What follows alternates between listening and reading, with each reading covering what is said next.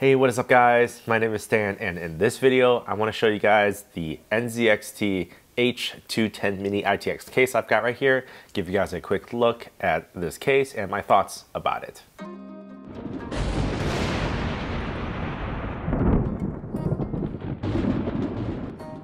So a couple days ago, I actually built this computer for my parents. This was a Ryzen 3 very budget productivity build to replace their 12-year-old PC that they had in this house. So I chose a small mini ITX case.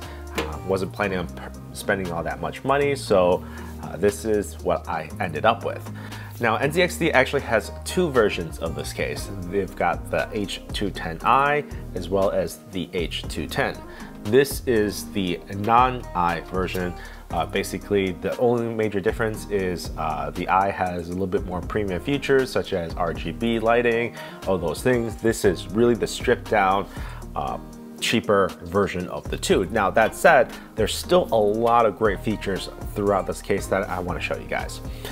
The case is a relatively large mini ITX case, meaning this is not one of those really small mini ITX cases. In fact, the case size is almost closer to a mid-tower. You can almost describe this as a small mid-tower case, but that's not necessarily a bad thing.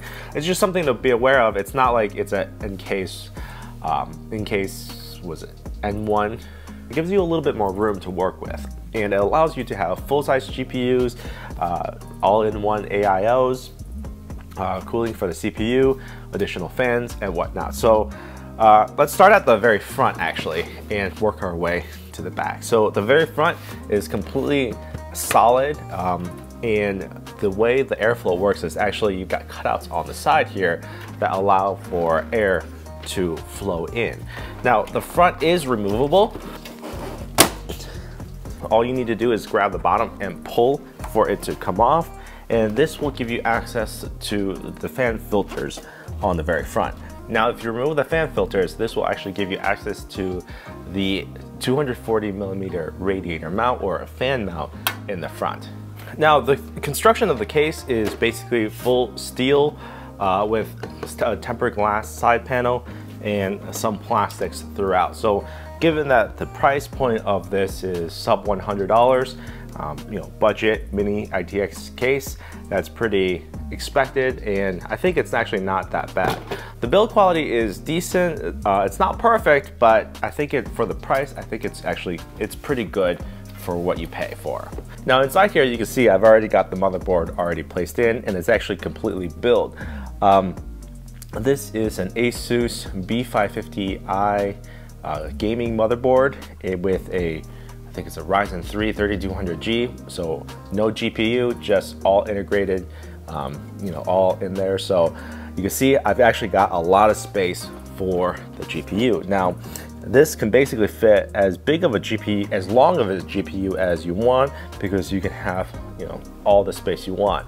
However, one thing to note is that there are only two PCIe slots on the bottom here, so the GPU cannot be too thick. If you go with like a 2.5 slot GPU with extra plastic, then you're going to be running into an issue with the bottom shroud right here. It's nice that the bottom shroud does have cutouts for holes so that you can potentially be pulling air through it to the GPU. However, make sure that stick with just a regular 2-slot GPU. Now, as I said, in the front you can have a 240mm AIO radiator or custom water cooling if you wish. You certainly do have the depth and the cutout for that to go all the way down to the very top. In the back here, you also have two existing fans that they do supply. So this case is built for 2 fans in the front, 1 fan in the top, and 1 fan in the back. Now, they do not supply the 2 fans in the front.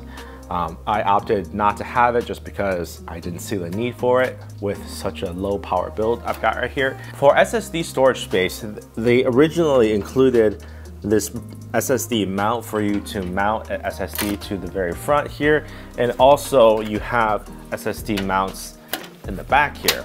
which you have two right here. Additionally, on the bottom here, you can see that you have cutouts for rails, and this allows you to mount 3.5-inch hard drives along with 2.5-inch SSDs, and you also have rails for pumps such as DDCs or D5s that you can mount into the bottom of this case. I really do appreciate the extra thought that NZXT put into the case.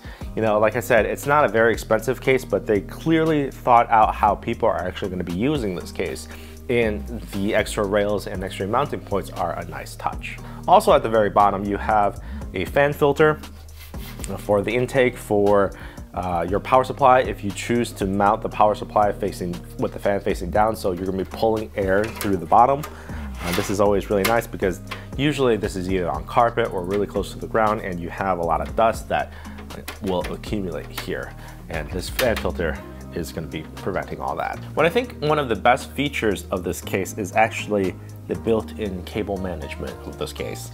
You know, given the low price point, I wasn't really expecting that much, but the inclusion of this plastic bracket you can see here allows you to route the cables and zip tie or Velcro tie it down to make sure that it's all neat and tidy. And you also have this rail up here and included zip ties to help you route the power supply cables.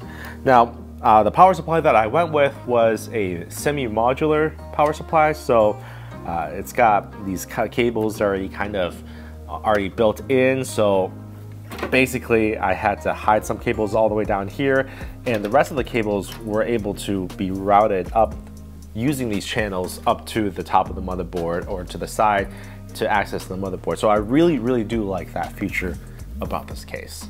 On the top here, you've got a very clean interface. You've got just a single power button with a white hard drive light indicator around the power button.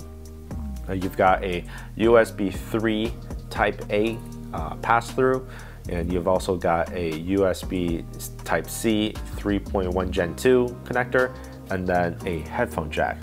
Now this headphone jack is a triple ring, or it's one of those headphone jacks that can take a splitter here. This is going to be the headphone and microphone splitter that is actually included part of the case here. So this is, I think it's called a TRS, the triple ring, the 3 segments, whatever.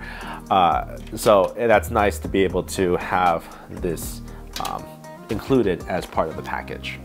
Last but not least, you have the tempered side glass window that slots in at the bottom and clips in at the top here. The strength of the clipping in is actually pretty strong here, so with it clipped in, it's really not going to go anywhere. But to be extra safe, you have 2 thumb screws, actually just kidding, 1 thumb screw on the tempered glass side that you screw in here. On the back side here, you also have a steel back, which has 2 additional screws where you can screw it in. So overall, it's a very nice little package, and for $80 US, at least at the time of filming here, I think this is a very good budget case for your mini ITX build. And also something to think about. If you're going mini ITX and you're on a short crop budget, right? Going mini ITX can actually save you some money, because you end up having not to pay for a very big motherboard, and you only basically buy what you need. So a graphics card, a CPU, a little teeny tiny motherboard can actually save you some money, and this case right here allows you to stick with that mini ITX form factor, but also give you space again for your all-in-one AIO, your additional fans, and a full-size GPU. So if you're in the market, definitely take a look at that. I'll make sure to link this in the description down below for you guys to check out. And if you have any comments, questions, or you have actually built in this computer and your thoughts about this, or built in this case and your thoughts about this, make sure to comment down below. I'll be out on the lookout for those comments. Anyway, my name is Stan. I'll see you guys in the next one.